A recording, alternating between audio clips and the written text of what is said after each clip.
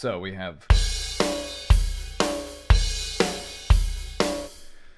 So right off the bat, when I think metal, I think double bass. So if you've been following along, you know that this is in 4/4. And again, I want to go back to the grid real quick. So here are our quarter notes: quarter note, quarter note, quarter note, quarter note, right? In between that, eighth note, eighth note, eighth note, eighth note. In between those, we have 16th notes, right? 16th notes, etc. So in between, we'll have 32nd notes. But I think for right now, we can get away with a 16th note double bass drum pattern. Since we already have some stuff going on here, I'm going to use it. So copy this down. Bring it down here.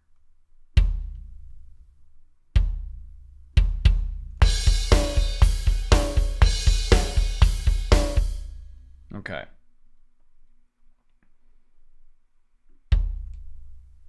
Right off the bat, I'm going to make a copy of this. Drag this into the 16th note slots. Okay. Then I'm going to tweak the velocities of all this. So that's equal. What's this? Like 98? Yeah. All right. So bring that up.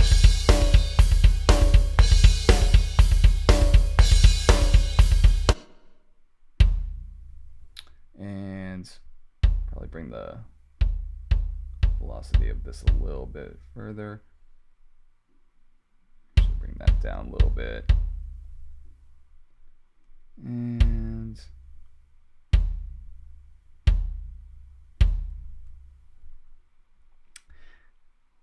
the thing with this is that metal is meant to be loud, so we actually have to be a lot less subtle with our velocities. So as far as the stronger beats go, in fact, yeah, make the snares and the cymbals, and then here is where I will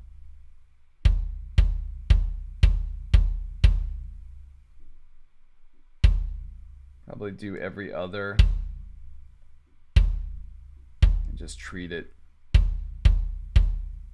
you know, a little less each time. So what was that, 86, 83?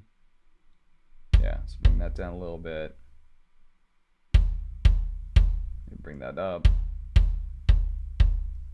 And this will give the illusion of, like, you know, unevenness in the feet, which in my opinion sounds really good when a drummer plays that way. It just sounds very human. So, you know, there is a fine line between, you know, uneven and just off. But this gets easier with practice. So let's bring these down a little bit more.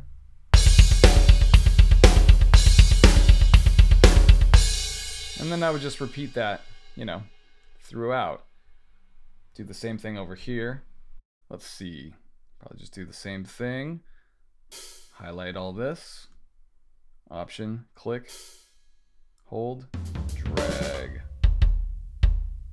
And fortunately, with Easy Drummer, there's multiple kick spots, so I can, you know, let's say if I want to get rid of this, I can.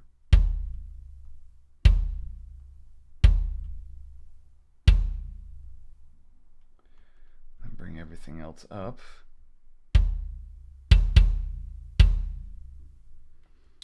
And then, let's see. In fact, I will just, so I just want a fixed velocity on all this. So I'll go into functions, MIDI transform, fixed velocity. So I'll do just 127 is the highest that it can go. And bam, as you can see, all bright red. It's gonna be crazy loud.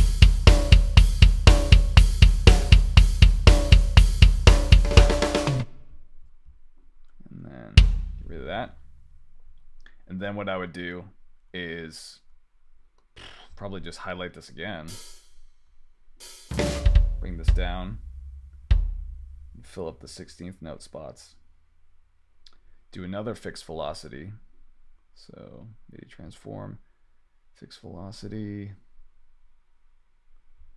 And this time try like 98 or 95.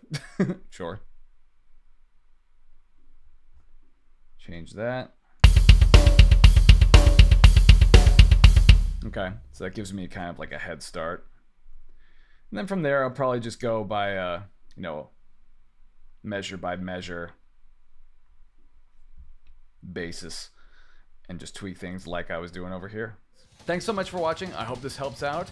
And if you're interested in going a little bit further in depth, I've actually put together a sample module from a recent course that I put out that deals with drum programming. It walks you through how to work with pre-existing MIDI drum grooves, all the way up to, you know, creating stuff from scratch. So if you're interested in that, you can grab it at the link in the description. Thanks again for watching, and let me know if you want to see more videos like this. Definitely drop a comment and let me know. Thanks again.